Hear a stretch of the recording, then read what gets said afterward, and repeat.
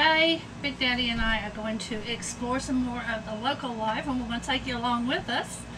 And we're just getting ready to go, and I just got to walk the dogs, and we'll see you on the roads. Alrighty then. Our first stop was the Paddle Wheel restaurant for breakfast, and oh my goodness. Alright, that's Bubbles. Here goes Big Daddy's. Oh wait, there's more. Yeah. Cheers, honey. Cheers. We'll definitely be back here for another breakfast, or even lunch or dinner. They do it all, and it was fantastic. And we're on the Lincoln Highway. Again, Yeah. There's a sign over here that tells us so.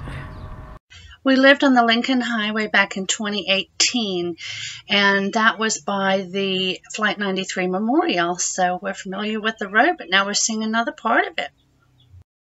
The Museum of Ceramic has 19th and 20th century area pottery, historical objects and photos, as well as art.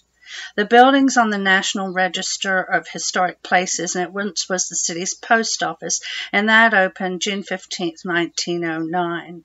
The museum has 5,000 square feet, 2 floors, and exhibits including full-size dioramas of jigger shop, kiln, decorating shop, and sales room.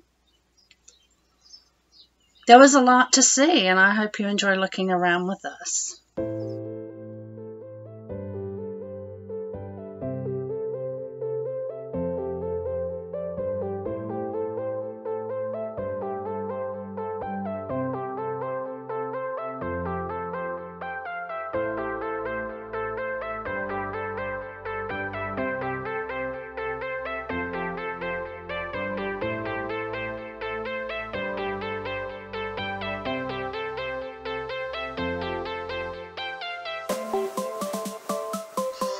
We started in the 1800s. These, for instance, were made in 1850. And actually, East Liverpool, which is where this museum is, has been known to be the pottery capital of the United States. So that's why we went here. We wanted to find out why. There is like a movie you can watch. It's very educational. And then just looking through all the different pottery, it's beautiful.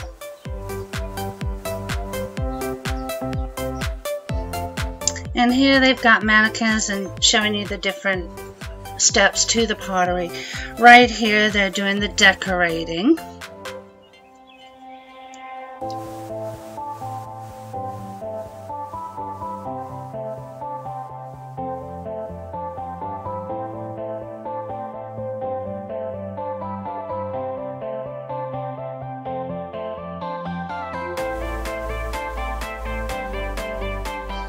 Let me see if I can get this right.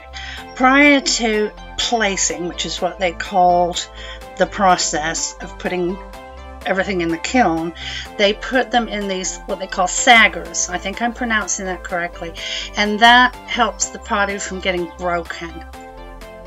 And this is a shop where they've taken everything out and they're getting everything boxed up for the store.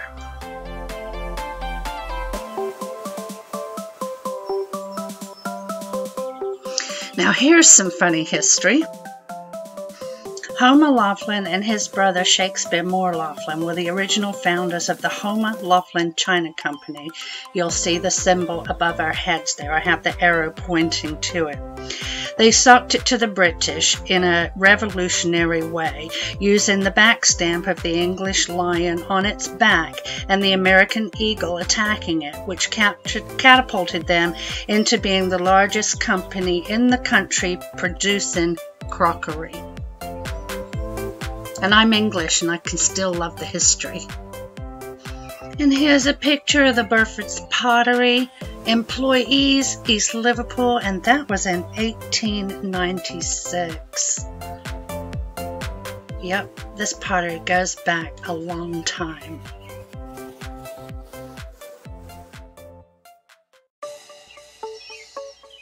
And now we're going to go through some of the more recent pieces of work from the different area china shops. And then we're going to head upstairs and look through what they have for sale so we can get our own piece of history.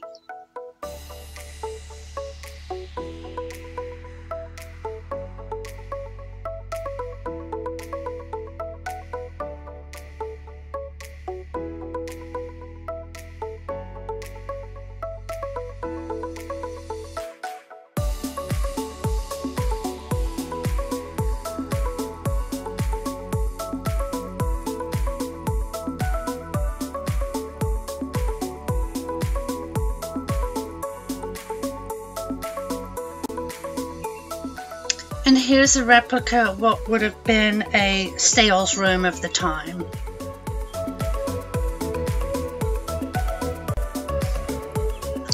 Big Daddy relaxed on Washington's bench with a little bit of history.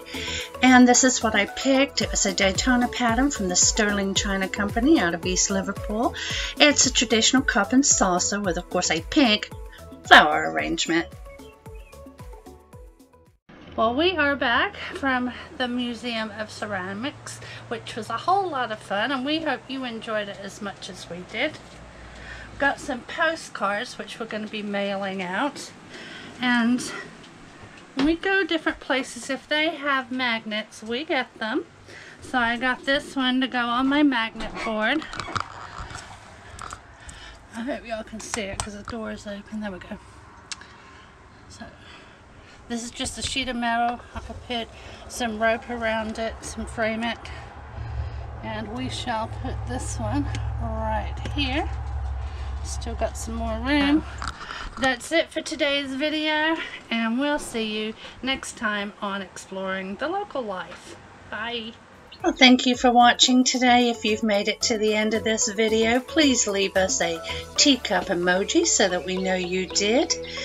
Give us a thumbs up, and we shall see you next time. Thanks again, guys. Bye-bye.